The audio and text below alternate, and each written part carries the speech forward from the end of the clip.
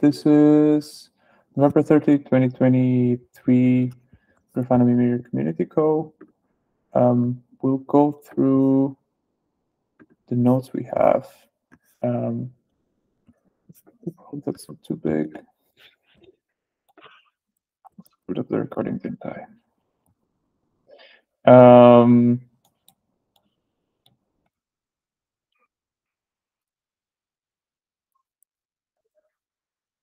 Okay, we'll cut that in post-processing. Cool.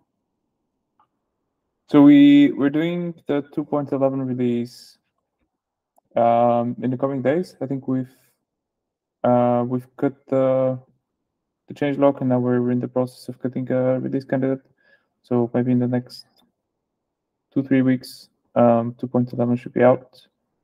It includes a few features and some experimental features promoted to stable and enabled by default. Yeah, Nick, I think the first is native histograms with cryo. Yeah. Speaking of experimental features, native histograms is still an experimental feature, mostly because it's experimental in Prometheus as well. So the new stuff that we're including in 2.11 is some basic documentation on native histograms, like on the concept, and then how you instrument your applications for it, how you send them, ingest them, and how you query native histograms. And you can probably find this information, not in an easy way, but you can find this information around the Prometheus docs and code as well. But this is more like in one or in just a couple of places where it's easier to find and hopefully follow. And then we already had a feature for native histograms where you could reject native histograms that had too many buckets, because technically a native histogram can have 1 million or more buckets because it's an integer like a 64-bit, and you can have many buckets. But that's obviously not very practical to store. Like if you have 1 bucket per observation, that's not going to be very useful as a histogram. So we had this feature to reject native histograms that had too many buckets, but in some cases that's like a bit too harsh. So we implemented a feature where if we see a histogram that has too many buckets, we try to reduce the resolution first and just merge buckets, and like half the number of buckets until we fit inside the limit. The native histograms has a minimum resolution, so we can do this for everything, but mostly it should be possible, especially if you have like a reasonable limit, like above 50 at least. You can also turn off this feature if this is causing any problem, because this is very new. But we enabled it by default because, again, this is experimental feature, so we're not afraid to change it. And then related to native histograms, there's a lot of bug fixes have went into Prometheus and therefore into Mimir as well. Also through Prometheus, bug fixes went into Grafana agent. So now it's possible to scrape native histograms with Grafana agent, although this is available only in flow mode. And then there were a bunch of fixes in the Grafana UI as well to make them more useful, especially in the histogram and the heat map panel. And I mentioned docs. In the docs, you can find how you need to configure Prometheus and Grafana agent to scrape for native histograms, and in the Mimir docs, I mean, so that you can hook them up. And there are some caveats as well there that's documented. That's good to know about. And just to talk a little bit about the future, the next thing for the documentation will be more around open telemetry versus native histograms, or as they call them, exponential histograms. But that's it for native histograms for today. Do you happen to have a link to the docs for native? Oh yeah, you can link the docs. Sorry, yeah, I'll do that while somebody else speaks. Yeah, and then some less big features that we've gotten into this release. First one is the retry after header, which Ian worked on.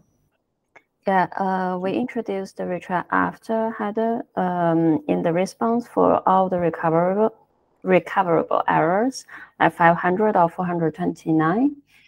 Because during the operation, we have realized that some of the during some incidents that agent or Prometheus retry way too fast, and it will cause some side effects like thundering hurt. So from the release 2.11, you could set up that header to protect the Mimir write path a little bit better. So how that is calculated, it is composed with a base and the retry attempts. Let's say you have a base of 3, a retry attempts is equals to 1. That means the retry after will be set at 3 multiplied by 2 power retry attempts minus 1. That means 3, and then random from 3 to 6. And the second retry will be from 6 to 12. It's still an experimental feature that we have tested ourselves internally. So please try it out and provide some feedback if you do have any. So this is disabled by default now. Yeah, it's still disabled by default, yes. Ideally, sometime in the future, it will be enabled by default, I guess. Not all versions of the agent support this, and like Prometheus. Do you remember what version of Grafana agent and Prometheus? I know Grafana agent is 0.37.3, but or 2. Yeah, I can double check that.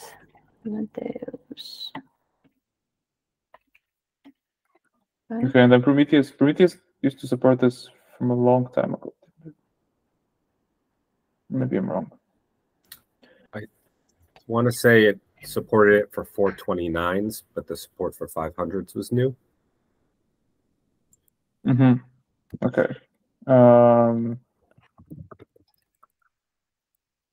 Thank you, Nick. Okay,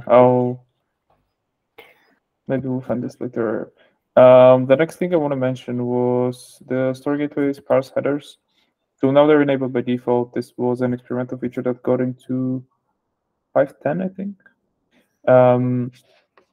Into 2.10.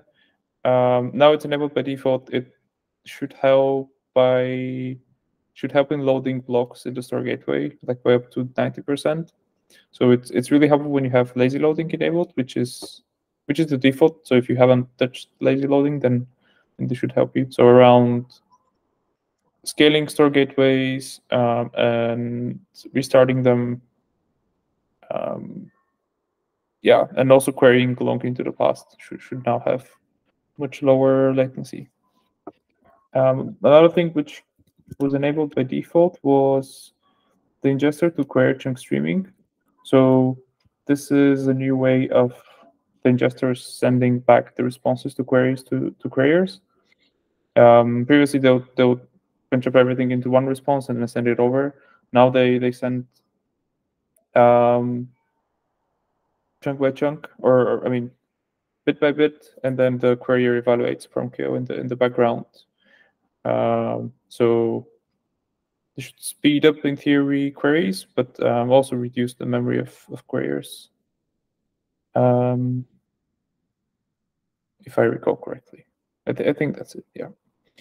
And then last one we have on the agenda is query blocking. Nick, do you want to say a word?